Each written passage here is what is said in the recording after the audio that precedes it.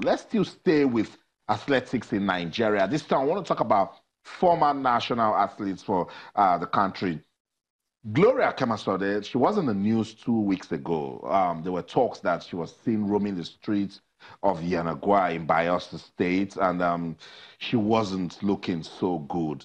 But the media, for instance, this is a story, Alfred, talking about Gloria Kemasode, who, by the way, is a former Nigerian sprinter.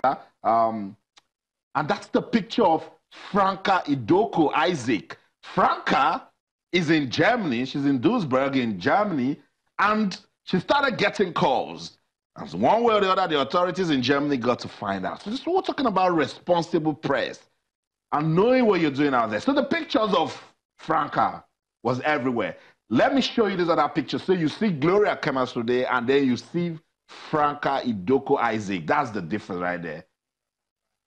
Franca on the left, Gloria on the right. They were teammates at the Beijing 2008 Olympics for the relay team. But Alfred, you're in the media. That's what we're talking about.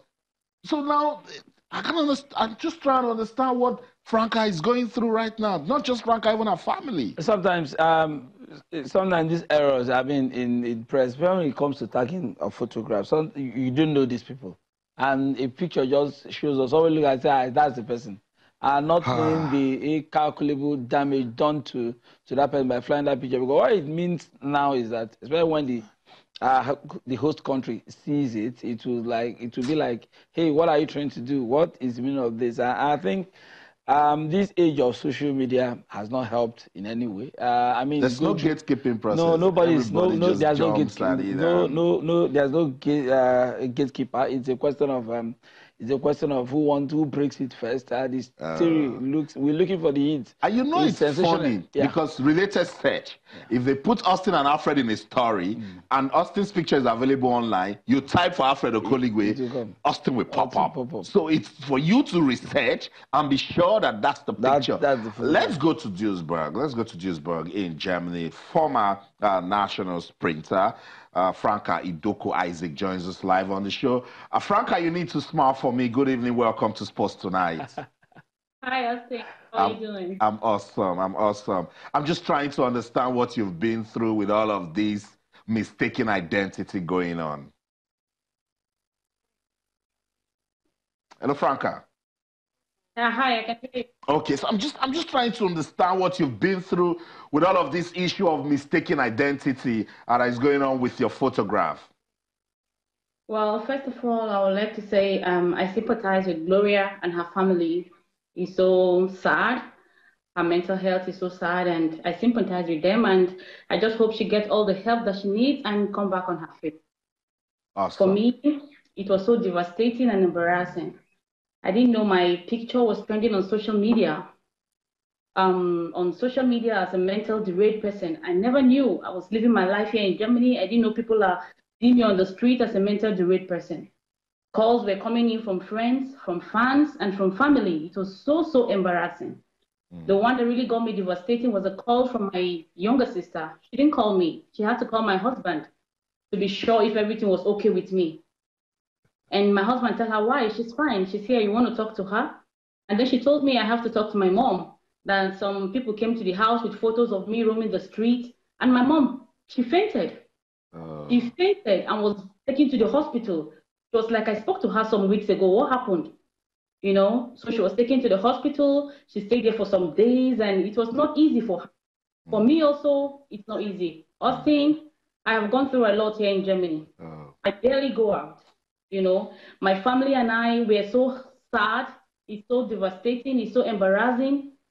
It has not been easy for me else, and I don't know how to put it, this feeling, you know. I know I feel sad for Gloria, but for me also now, it's not even, people hear the name Gloria, but they see me. It's who you see, you know, as a mad person. They are not seeing Gloria's face. They are seeing my face. It's so devastating. It was trending on social media and some TV stations. You can imagine on national TV on Nigeria. It's so embarrassing. I think they should learn to get their story straight. They should get their story straight and make investigation before you publish things online and on TV. Okay. It's so I feel very, very sad. I know how you feel, Franca. That's why I was setting the record straight. I just hope that Please. I'm sure they're seeing you now. You left the country, and so many persons say, "Where's our champ?" So I just hope that this will end. That's why I said, let me bring you on live TV so persons will get to see you. And I hope that some of those guys will pull down those stories. We'll also pray for Gloria that she gets better. So don't worry. I think everything is going to be all right. But Franca, let's talk about, come on, champ. Let's talk about the action. You've done everything you can for athletics in Nigeria, and now you're chilling in Germany. But what's going on? What do you hear about athletics in Nigeria? We're getting ready for the African Games. Yeah, I know, in Morocco. African Games is on, but it's so unfortunate. Nigeria is not prepared. Nigeria is not prepared, I'm sorry to say. Right now, I'm not in the best frame of mind to talk much about athletics, you know, but I can say a few. Nigeria is not prepared. They don't take care of their athletes. All the athlete needs is proper preparation. They need good welfare. Nigerians believe in fire brigade approach. It doesn't work that way. It doesn't work so. They need to take care of their athletes, pay them grants. These athletes need money because they pay bills abroad. Even the ones at home, they need to take care of themselves. They need to pay transport to this. They need money. Athletes need money. That's all I can say. The government know what to do. During our time, we got training grants. Yeah, we got training grants. Though maybe not what we're supposed to get because it was, I can say it's peanuts. But then at least we got peanuts. But this time around, they're not even giving them anything again. It's so sad.